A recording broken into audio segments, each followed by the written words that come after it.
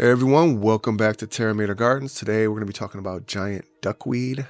Giant duckweed is a floating aquatic plant that's fascinating as it is useful. Despite its tiny size, this little powerhouse plays a big role in water ecosystems, and it's gaining attention in backyard ponds, aquariums, permaculture systems, and even sustainable agriculture. You might recognize its smaller cousin, common duckweed, but giant duckweed is a bit different. It forms larger, round, bright green fronds, each about the size of a lentil, and typically grows in clusters with short, hair-like roots dangling underneath.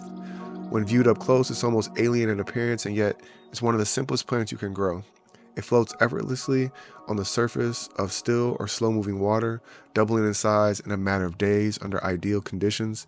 It's often called one of the fastest-growing flowering plants in the world, although it rarely blooms. Giant duckweed thrives in full sun to partial shade and loves nutrient-rich water.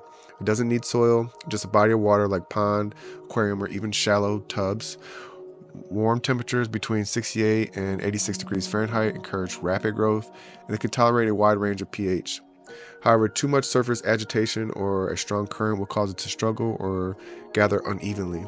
It's best grown in calm, still environments. If you're planning to grow it in an aquarium or pond, simply introduce a small amount onto the water surface and let it multiply.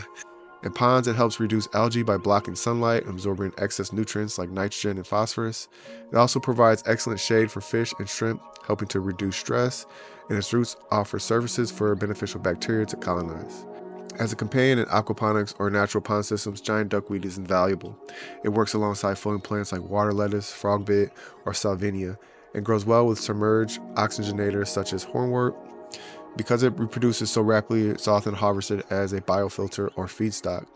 Giant duckweed isn't just good for your pond, it also is a source of nutrition. It contains up to 40% protein by dry weight and has been explored as a food supplement for livestock, poultry, fish, and even humans in some cultures.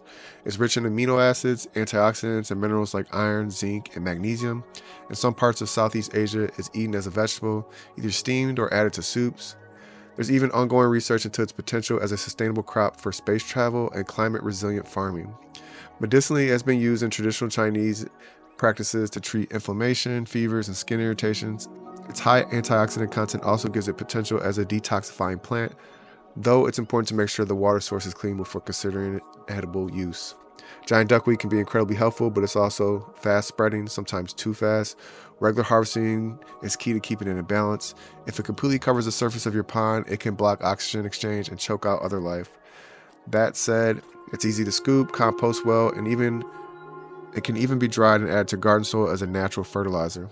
Whether you're managing your water quality, raising aquatic animals, exploring sustainable protein sources, or just love low maintenance water plants, giant duckweed is a floating wonder worth growing.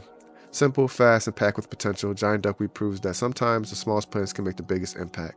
That's it on today's plant profile. Thanks for tuning in. Don't forget to like, comment, and subscribe for more.